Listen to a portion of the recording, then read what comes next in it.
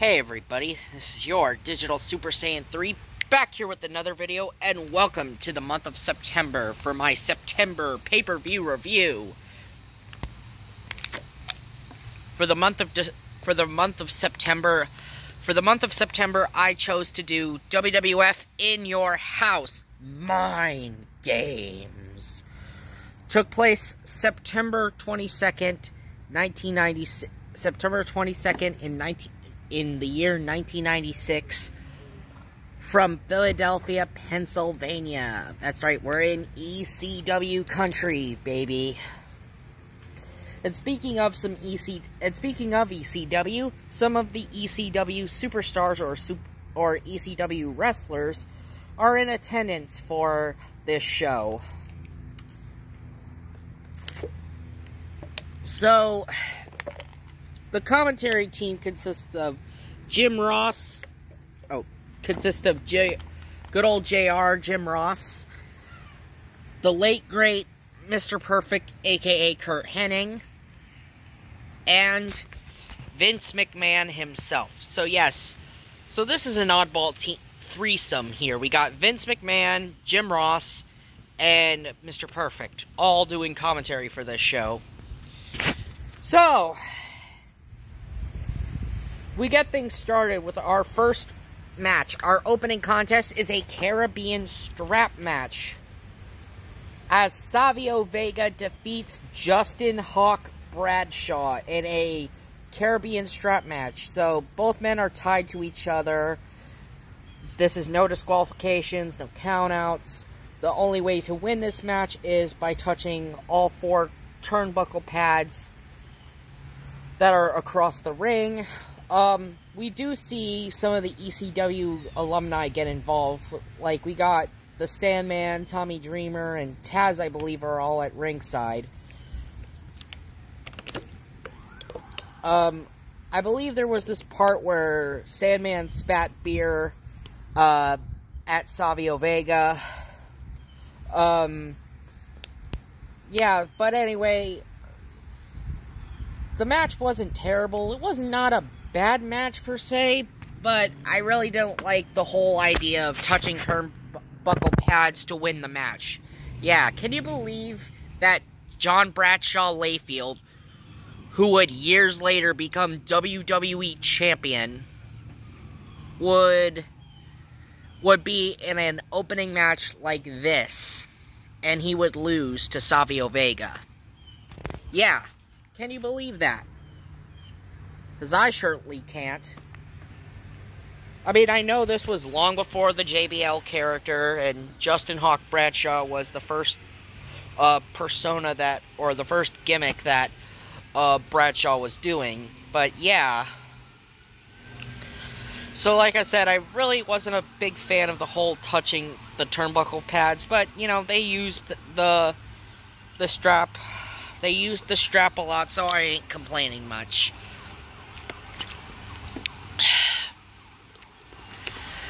Okay, next up we were going into our second match, which is a match between Jose Lothario, Jose Lothario, the trainer of Shawn Micheals, taking on Jim Cornette. That Jim Cornette, that James E. Cornette, as Jim Cornette takes on Jose Lothario. So, Cornette comes out first, and he comes out to Vader's theme song. So, yes, it makes sense that, yes, he's coming out to Vader's music because he manages Vader and the rest of Camp Cornette. And right before Jose Lothario can make his entrance, we cut to the backstage area, and we're watching Savio Vega being jumped by the fake Diesel and fake Razor Ramon. Yes, as this was part of the whole Jim Ross turning heel thing, and him saying that he's gonna bring back Diesel and Razor Ramon, but that wasn't really the real Diesel, and that's not the real Razor Ramon, because we all know Kevin Nash and Scott Hall, the actual Diesel and Razor Ramon, were in WCW. So yes, this was fake Diesel and fake Razor that was jumping Savio. That was jumping Savio Vega backstage. So, now we cut to the ring, and Jim Cornette is cutting a promo. He's calling Jose Lothario old. He calls him a washed-out wrestler. He remarks about how Lothario was great in his glory days, but saying that he's a washed-up has-been. Then out comes Jose Lothario, and he's coming out to Shawn Micheals' music.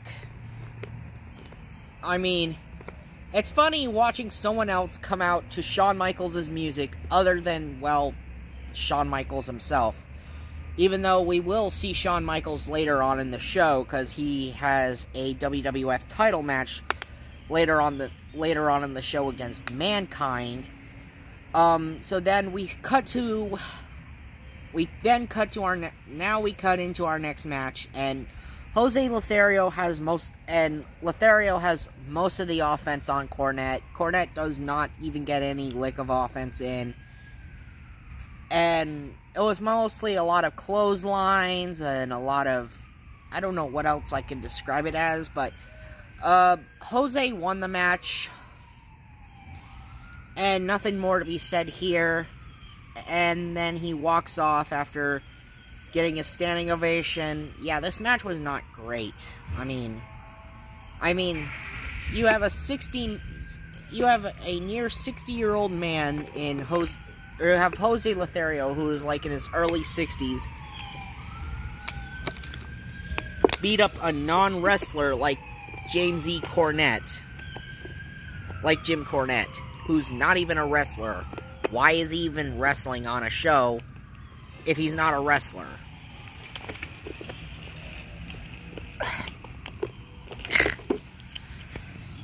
But I digress.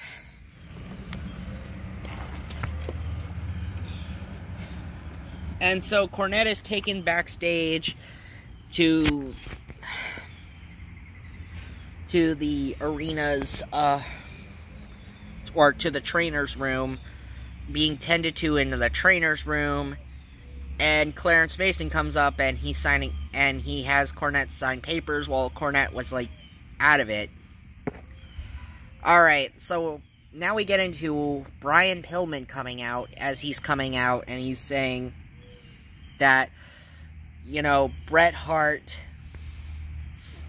is scared, you know, Bret Hart, you know, is lucky to stay away.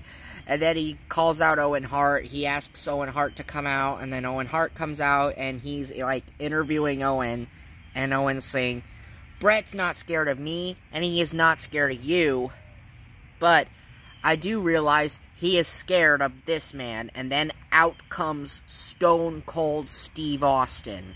Yeah, that's right. Out comes the 1996 King of the Ring winner himself, wearing his trademark black vest with the 316 on it, and long blue jeans. And this is the moment when Steve Austin said this infamous line, "If you put the letter S in front of Hitman, you have my exact opinion about Bret Hart."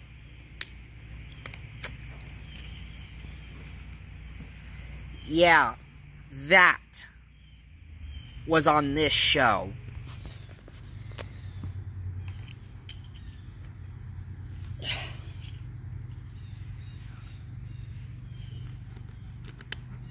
And yes, Bret Hart would return in Indianapolis in October, after the night after In Your House Buried Alive, in which he would accept Stone Cold Steve Austin's challenge for their match at Survivor Series.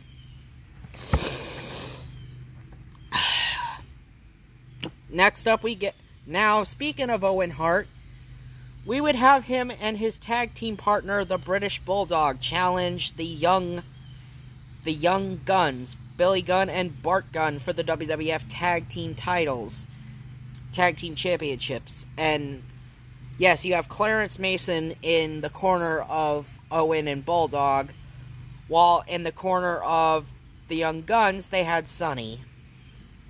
And when the Young Guns revealed Sunny's poster, Sunny sees that her poster was just graffitied on by Owen and Bulldog. So the match wasn't terrible. It was not a terrible match by any means. I think I think Bulldog was the one who got the pin. I believe Bulldog was the one who scored the pinfall for him and Owen to win the tag team titles.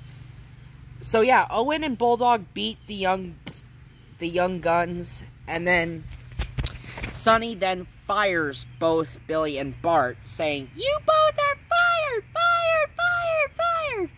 And Sunny acting like a spoiled little brat. And the one thing I can say to Sunny is, get your life together, lady. Seriously, Sunny. I cannot believe that you can't even avoid getting your ass arrested several times, and now this time you're going up the river for good. Man, Sunny, you definitely were not worthy of ever becoming a WWE Hall of Famer. Let alone the fact that you couldn't keep yourself out of trouble. So we get an interview from the boiler of the arena of Paul Bearer talking about how Mankind might become the new WWF champion, and we have Vince McMahon, Mr. Perfect, and JR talking about, oh, what would the WWF be like if Mankind was WWF champion? If Mankind was the WWF champion. Now we get into our next match, as we have Mark Henry defeating Jerry the King Lawler. And yes, this was Mark Henry's first match. His first official match in the WWF. In the WWF. And how Jerry Lawler said he's going to give Mark Henry a wrestling lesson. And most of it was Lawler trying to overpower Mark Henry, but pretty much he couldn't overpower Mark Henry at all, because Henry was younger, he was stronger, he was faster, and he beat Lawler with this move. I'm not sure what I can call the move that he used to pin, or that he used to beat Lawler with, but he did manage to get he did manage to score a victory over the wily veteran that was Jerry Lawler. So nothing more to be said here. But yeah, what was up with Jerry Lawler even wrestling in the WWF past his peak, man? The guy was like past his peak. And that's just sad. So, next up, we have the most unusual match in the WWF history. We have The Undertaker defeating Goldust. That's right. So Goldust has had victories over The Undertaker, mostly due in part to Mankind being a factor involved with Goldust defeating The Undertaker. He was the reason why Goldust beat The Undertaker at In Your House Beware of Dog, as well as their match at In Your House International Incident. Or I believe it was International Incident. They had a... No, wait. Not Beware of Dog. International Incident, yeah. So, yeah. Goldust had won a casket match against The Undertaker, thanks in part to Mankind. And, of course, we want to know, is there an alliance between Mankind, Paul Bearer, and Goldust? And we get our answer here when The Undertaker defeats Goldust. Just like that. But it was a solid match nonetheless. Marlena still tried to do some of her heelish tactics to help Goldust win. But in the end, old Dustin Rhodes ate a tombstone pile driver for his pleasure. So The Undertaker won the match. Of course he would win the match. But it was not a bad match by any means. It was a very okay match. And now, here we go. It is for the WWF Championship.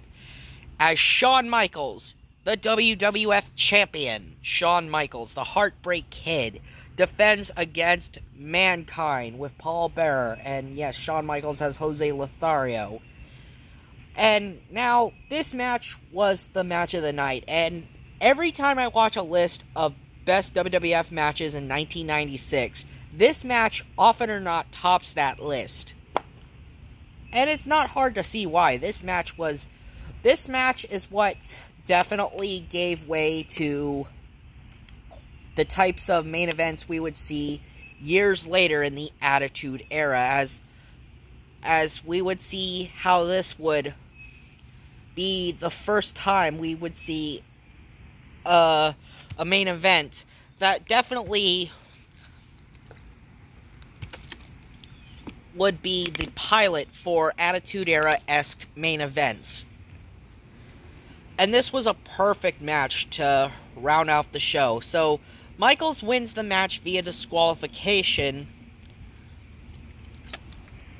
after a run-in by Vader. So after a run-in by Vader, despite how wild and crazy this match was, like especially that table spot and the top rope sweet chin music, where Shawn Michaels did like this jumping sweet chin music and hits Mankind with it. Right as Vader and Mankind are double teaming on Shawn, out comes Sid Vicious. He's brawling with Vader. Paul Bearer and Mankind are attacking Shawn, and they're attempting to put Shawn in a casket that Paul Bearer and Mankind had brought out to ringside. Well, technically, Mankind was already in the casket. And right as they were going to put Shawn in the casket, out comes The Undertaker, who pops out of the casket, and he starts brawling with Mankind. And yes, I forgot to mention, they even talked about the In Your House Buried Alive show that would come this October with the Buried Alive match that would happen between Mankind and The Undertaker. Why was I about to say Shawn Michaels? Because Shawn Michaels did not wrestle on Buried Alive. But yeah, so, that was In Your House, Mindgames. Final thoughts? I don't know if I call it a good show or a bad show. I just call it a meh kind of show. I just think it's just a show. But, you know, it wasn't all that bad. Yes, there was some bad stuff on it, and there was some decent stuff on it, and a damn good main event that came out of this show. So overall, In Your House Mindgames wasn't a completely bad show. Anyway, this has been your Digital Super Saiyan 3, and I will see you guys in October for In Your House Bad Blood from 1997. See ya!